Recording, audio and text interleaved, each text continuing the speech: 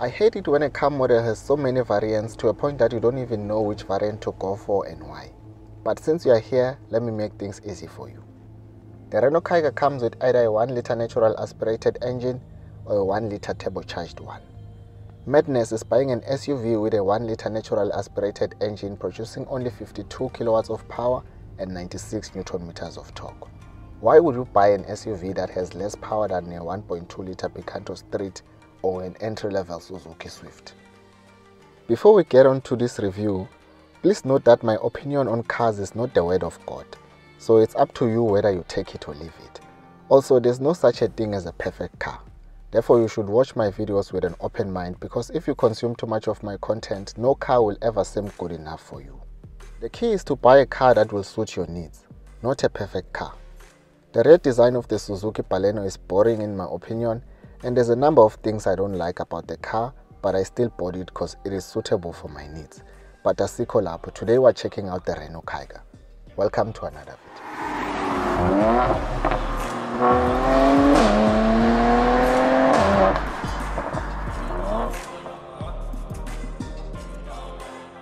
In front, the Kiger is not too different from a Kwid. It is more like a Kwid Pro Max, and for those who don't know, the Kiger shares the same platform with the Nissan Magnite. So Kiger and Magnite are basically twins because they have the same powertrain. Their only difference is the shell. After this review, I don't want to hear people saying, please review Nissan Magnite, because that's exactly what I'm doing right now. Overall, the car looks nice. I can't complain about the exterior design. On the side, you only get nice alloy wheels on the turbocharged models, and the natural aspirated Kigers get plastic caps. You already know which model I would go for if I were to buy this car. There's some roof rails and a contrasting black roof on the more expensive models, and with the entry-level model, no black roof. At the back, one notable difference is the lack of a reverse camera in the low-end model. The boot space is 405 liters, and the car comes with a full-size spare wheel, as opposed to the tiny biscuits you get with some cars. If you're still not charmed by this car, wait until you see the interior. Ta-da! Cover the interior. Red stitching on the steering wheel, red stitching on the gear lever and the seats. The manual variant of this car costs only 290,000 rands, and honestly they tried sham. They lost it in the entry-level model. Kidilo mang Jonachi. Batung. Here they removed everything that could possibly make you consider this car.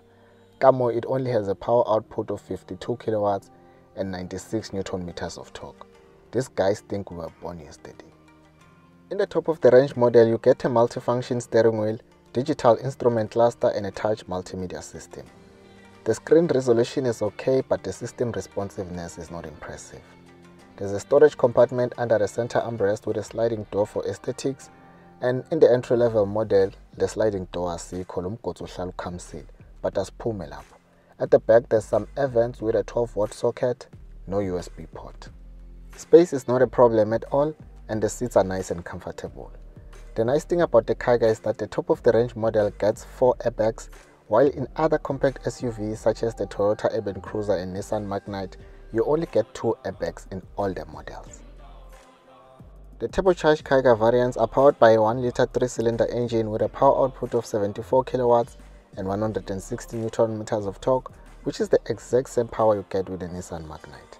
The claimed average fuel consumption is 5 liters per 100 kilometers for the manual derivative and 5.4 liters per 100 kilometers for the CVT. This car comes with a 5-year 150,000 kilometers warranty and a 3-year 45,000 kilometers service plan.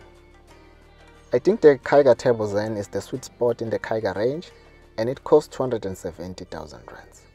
So if you finance a 270,000 rands car for 5 years with no deposit and no balloon payment, at the current prime lending rate of 8.25%, your monthly installment will be around 5,500. For this car, you are looking at an insurance premium of plus minus 1,500 if you are a new driver, and that will take your monthly cost to 7,000. Add 2,000 for petrol, and you'll be dropping around 9,000 rands every month for 5 years just to move from point A to B in a Kwid on high hills. Here's something interesting. In June 2022, the Kiger was in the top 3 best-selling SUVs here in South Africa. Number 1 was the Toyota Urban Cruiser with 1,785 units sold. Number 2 was the Kiger with 1016 units, and number 3 was the VW T-Cross with 970 units.